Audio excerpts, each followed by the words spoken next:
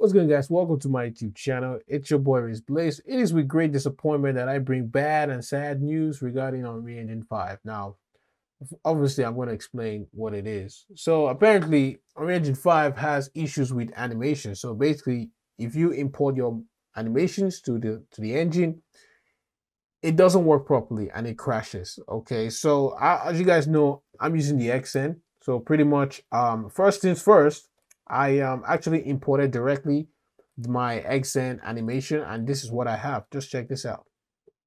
Oh, sorry, not that one, maybe.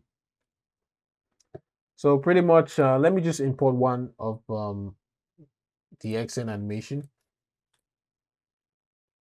So this is it, right? Directly from XN. So when I import this, this is the result I have.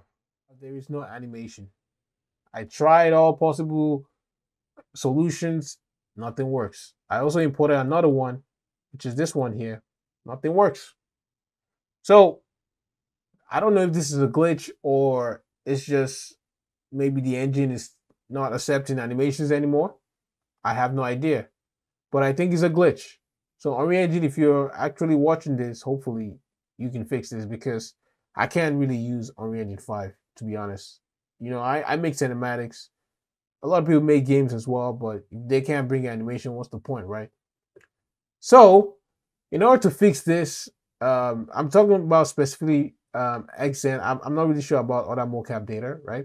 So the way I fixed this was I actually imported the animation that I got from XN into other 3D softwares like Cinema 4D, Blender, Maya, and then export that as FBX and re-import that into the engine. So when I did that, this is what I had, and it started working.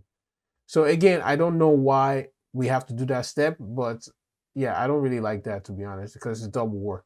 Okay. So, I was excited that, oh well, finally I got my animations in. Huh, what a relief. But yo, it's not the end. It's not the end. So I went ahead to do the IK retargeting, which I really don't like, but it is what it is. So, we did the hierarchy, hips to head, right leg, left leg, and all that. I didn't really do the fingers just because I was testing just the body. And then I did for our character as well, right? So same thing, same procedure. And after that, I actually created the IK retargeter. And pretty much I had to adjust my pose to fit the XN, puppet. But again, at first the pose was not working for me. I don't know why, but later it started working. So again, I'm not sure if this is a glitch or it's just the way the engine works, but really it's very disappointing. And yo, so I went ahead to test the animation, and this is what I have. So the body does not move with the location, which is really, really, really, really sad because how are you supposed to do great animations, right? I mean, that is the core. We need it to move, right? With the location. So it's just on a static movement. So yeah, I don't know if this is a glitch. I have no idea. I've tried all possible combos. Actually, when I try to turn all this off. So basically, this is the root, right? So when you turn that off, so when you turn that on, it starts moving, but there is no animation. So again, I don't know why. Maybe we need a root, because XN they don't have a root, and I think my character doesn't have a root. So I'm not really sure about that. And so when we click the FK, this is what we have. So you see the location is not even correct. Nothing is correct. So it's not really working properly.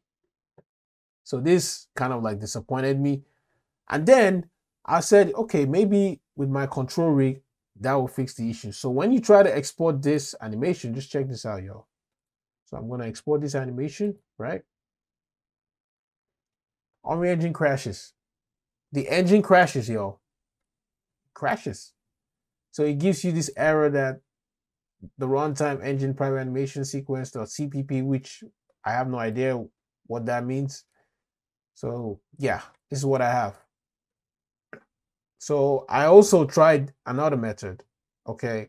So pretty much I'll show you guys the other method. Let it load in just a minute.